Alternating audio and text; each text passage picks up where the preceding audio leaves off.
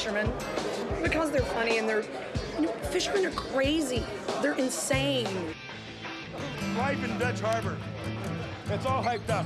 It's just a bunch of broke characters trying to get a cigarette. I'll tell you a little story about a Calvin I know.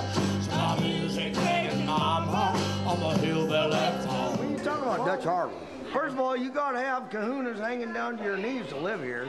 Otherwise, you're going to be just a piece of crap that's going to have to get the Dutch Harbor stare, the Aleutian stare.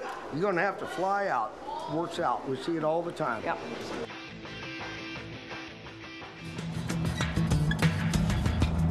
My name's Dave Gregory. I'm from Unalaska.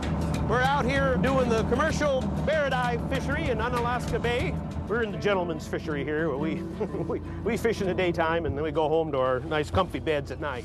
We're sure not getting rich doing it, so it's just fun to be out, being on the water, I think. Such a beautiful place. It's fun to pull up a pot and see what's in there, and it's just fun to be out on the water. I really enjoy it. I don't think I can live anywhere where I can't look out, see the water, or get out on it. The weather's nice, it's just great to be out.